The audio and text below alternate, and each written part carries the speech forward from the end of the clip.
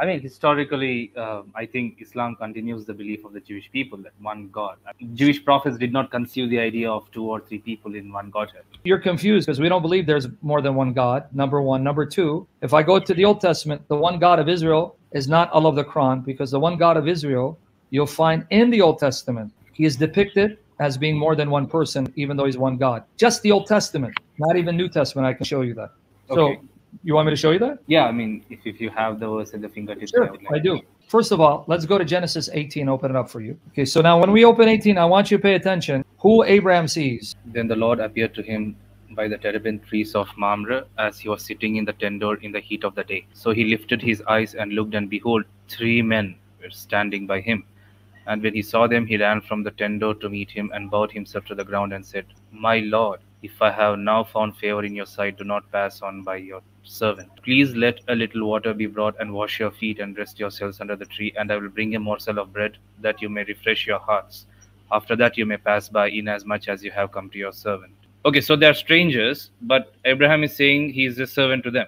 Yeah, no, but you haven't finished it yet. You stopped. Okay. It says, They the said- Lord appeared. Okay. The Lord, the word here is Jehovah, and he saw 3 men. And these 3 men ate food, right? Can you scroll up? I want to No, just... no, hey, read the 6 down. Read 6. Abraham hurried into the tent to Sarah and said, Quickly, make ready 3 measures of fine meal, knead it, and make cakes. And Abraham ran to the herd, took a tender and good calf, gave it to a young man, and he hastened to prepare it. So he took butter and milk and the calf which he had prepared and set it before them, and he stood by them under the tree as they ate. They ate, right? Yeah, they ate, yeah. Okay, so you see 3 men, they eat, right? Yeah. Now read 9 to 14. We're not done yet. This is a long one, like I said. Then they said to him, Where is Sarah, your wife? He said, Here in the tent. And he said, I will certainly return to you according to the time of life. And behold, Sarah, your wife, shall have a son. Oh, it's a blessing. Okay. Now Abraham and Sarah were old, well advanced in age, and Sarah had passed the age of childbearing. Therefore Sarah laughed within herself, saying, After I have grown old, shall I have pleasure, my Lord being old also? And the Lord said to Abraham, Why did Sarah laugh, saying, Surely, shall I surely bear a child since I am old? Is anything too hard for the Lord? Oh, okay. At the appointed time I will return to you according to the time of life, and Sarah shall have a son. So are you paying attention? Because we're not done yet. We're still not going to go 15 to 22. But before we do, don't scroll too fast, Steve. Go back up 14 and 15. Scrolling too fast. Okay, right there. Do you see the Lord is speaking to Abraham, and he's saying to him, I will come back and visit you next year, and she's going to give birth to a son. So Okay. the Lord shows up. 3 men appear. They eat food. Can I interrupt? If this question isn't trivial, can I ask you one thing? Is the Lord here Adonai or Yahweh in Hebrew? No, it's Yahweh. It's all capital. It's Yod He Vav He Jehovah. Oh, in That's the Hebrew, Hebrew okay. word. So the 3 men appear, and you'll see that one of the men speaking, who's a man who ate food, is Jehovah. It's going to get clear. Now read 15 to 22. Good. I mean, it's clear from the verse, right? It says these. Yeah, but I want you to, so you don't come back and say, no, it's not clear. Because if you read all the way down, it says that 2 of the men leave. The men leave too. But that one man stayed behind, who's Jehovah. And Abraham's now asking him, well, if you find 50, will you destroy it? So I want you to read it with your own eyes. So when I ask a question, you're not going to say, no. So read 15 down to 22. But Sarah denied it, saying, I did not laugh, for she was afraid. And he said, No, but you did laugh. Then the men rose from there and looked towards Sodom, and Abraham went with them to send them on the way. And the Lord said, Shall I hide from Abraham what I am doing, since Abraham shall surely become a great and mighty nation, and all the nations of the earth shall be blessed in him? For I have known him in order that he may command his children and his household after him, that they keep the way of the Lord, to do the righteousness and justice, that the Lord may bring to Abraham what he has spoken to him. And the Lord said, Because the outcry against Sodom and Gomorrah is great, and because their sin is very grave, I will go down now and see whether they have done altogether according to the outcry against it that has come to me, and if not, I will know. Now, before you move on, before you 22, what did Jehovah say? He's going to go where next? I'm going to go down where? Sodom and Gomorrah. So Jehovah's on earth saying, now, Abraham, I'm now going to go down to Sodom to see if what they said about it is true. Then I will know. Now, remember this, there were 3 men, right? Yeah, 3, exactly. Okay. So now Jehovah said, I'm going to go down, because Jerusalem was above Sodom. I'm going to go down to Sodom. Now, read 22. Let him read 22. Okay, then the men turned away from there and went towards Sodom, but Abraham still stood before the Lord. Okay, now here's my question before you read the rest. Before you read the rest, hold on. If there are 3 men, and one of the 3 men is Jehovah, and here it says the men went to Sodom and Gomorrah, but Abraham remained behind to talk to Jehovah. So if Jehovah is one of the three men, but he stays behind because Abraham's continuing to talk to him, that means only two men showed up at Sodom initially, right? Yeah, I mean, Only two, logically, yeah. because the third man stayed behind, right? Yeah, yeah. Okay, now we're going to come back to 22 because now I want you to show him Genesis 19, verses 1 to 3. How many men originally showed up at first? The two angels. Oh, angels. Okay, came to How Sodom. many? Two angels. So that means two of the three men were angels, right? Yeah, yes, obviously, yeah. So where's the third man? He is talking with Abraham in the tent, right? But who was that third man? Jehovah. Yeah, now go back and read. Now let's see what Jehovah and Abraham say. Then the men turned away from there and went to Sodom. But Abraham still stood before the Lord. And Abraham came near and said, would you also destroy the righteous with the wicked?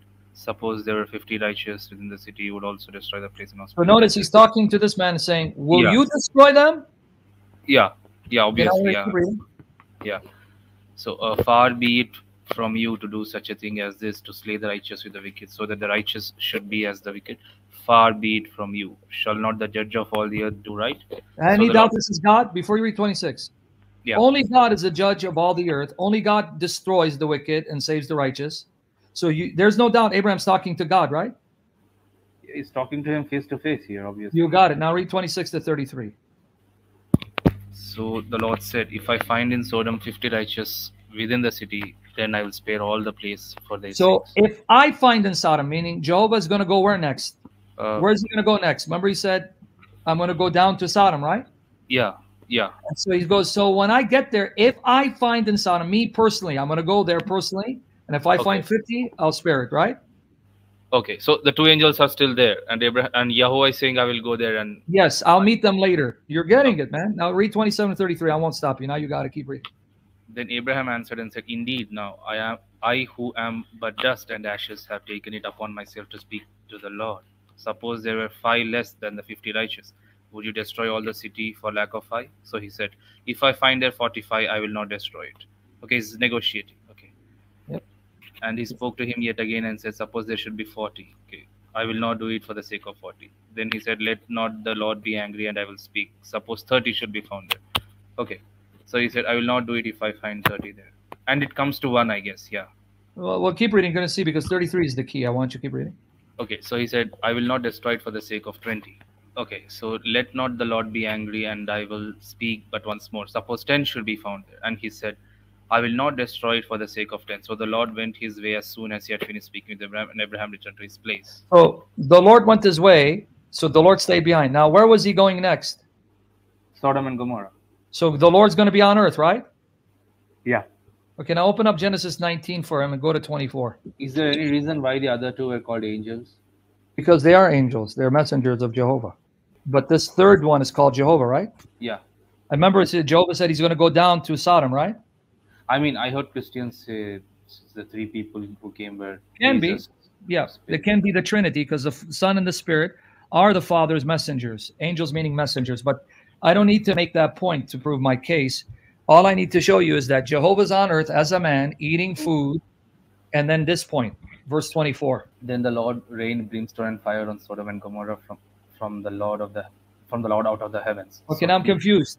Yeah. We just established Jehovah's on earth as a man eating food, speaking to Abraham face to face as a man, and then he's going to go down to Sodom, right? So Jehovah's on earth, right? Yeah. And But he brought fire from Jehovah out of heavens. So you have Jehovah on earth who brought fire from Jehovah out of heavens. So there's a Jehovah in heaven and a Jehovah on earth. Can you explain that to me?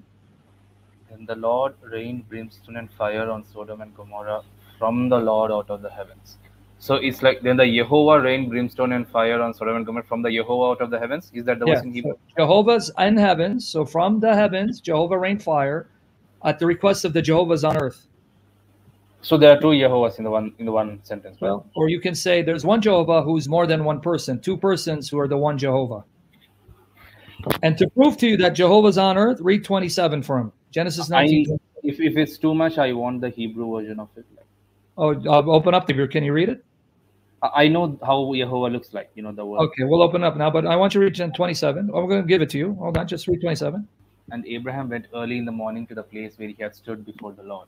So how much clearer could it be that Jehovah's on earth because Abraham went to the location on earth where Jehovah stood before him, right? Yeah, I mean, the Now one let on me the give earth you the would be Hebrew. Jehovah, right? Okay, let me Yes. give it to you. Okay, I'm going to give you 24 since you say you know the Hebrew words yod he, vav he, or waw he. Okay. Okay, now can you see the screen? Okay. Yeah, there are two Yahwehs. Okay. You see it? Yeah. Yeah. Now this is Old Testament. You just told us Old Testament agrees with Islam, the oneness of Allah. We all believe God is one, but one what? He's not one person.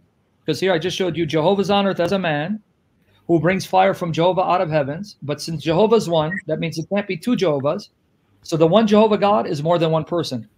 It's clearly, yeah, it's saying like there are two Yahuwahs, the Yahweh, Yeah. okay, Okay, from so Yahweh out of the heavens. yep. And one of them is on earth eating food as a man, appearing as a man. So if in the Old Testament, Jehovah can appear as a man and eat food as a man, why would it be hard then for Jehovah to become a man, to be born as a man, and experience human limitation and still be God? Can't we say it's omnipresence in this verse?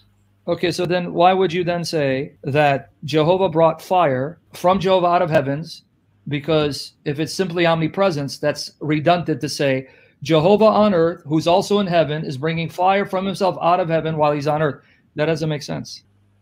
Yeah, it's too much complication. Yeah, You okay. got it.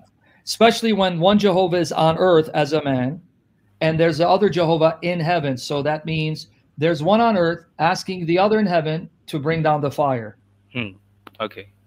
So, I mean, I can give you more, but the whole point is, number one, the Old Testament agrees with the New Testament, not with the Quran, that the one God is more than one person, though he's one God.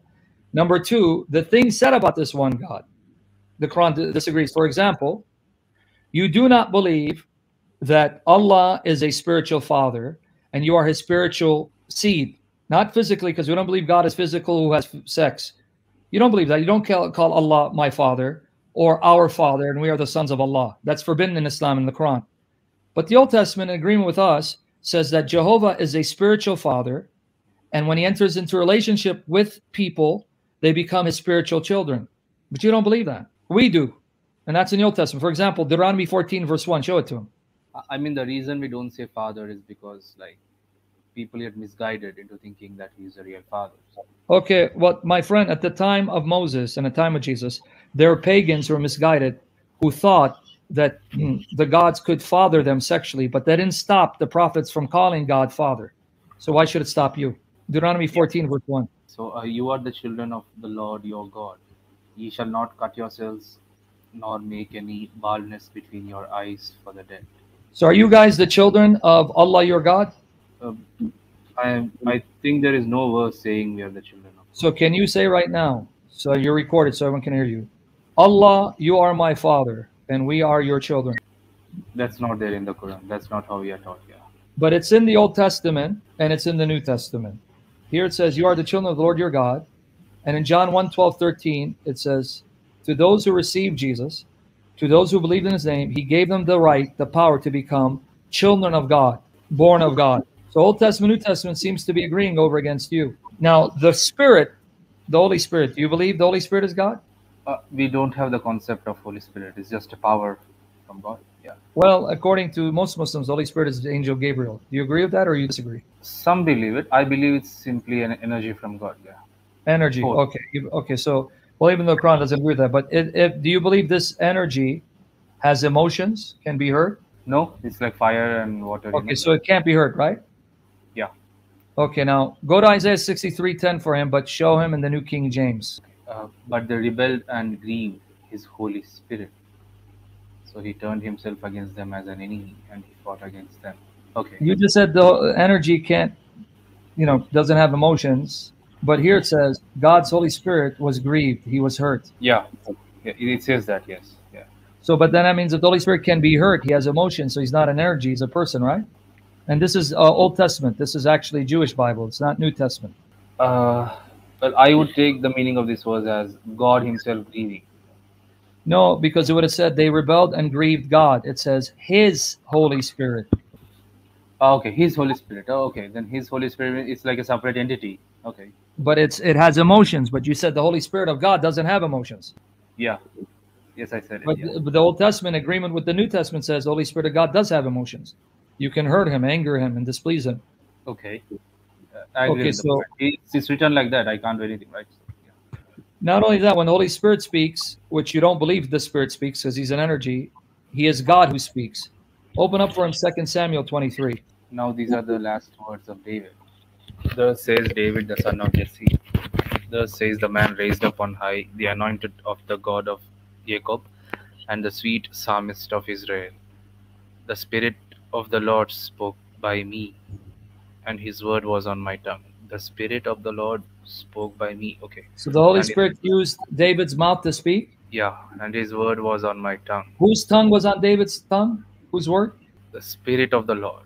He So could the just have Spirit said Lord, spoke. but he said Spirit of the Lord. Okay. Yeah, it could have said the Lord spoke by me, because not the Lord here. It's the Lord's Spirit that the Lord sent. So the Spirit is speaking through David and giving David the words to speak, right? Yeah, he made it complicated. Yeah. Yeah, but then read 3, who speaks? The God of Israel said, the rock of Israel spoke to me. He who rules over men must be just, ruling in the fear of God. Okay, now I'm confused, friend. In verse 2, it says, the Spirit of the Lord is speaking, and it's the Spirit's word on my tongue. But then it says in 3, the God of Israel said, the rock of Israel spoke. So who actually spoke? It looks like they both are the same, like in his mind. The Spirit of God is God, although he belongs to God. That's why we're Trinitarian. You got it. You answered it. This is Old Testament. I didn't read New Testament. This is the Jewish Bible, and it sounds perfectly like the New Testament.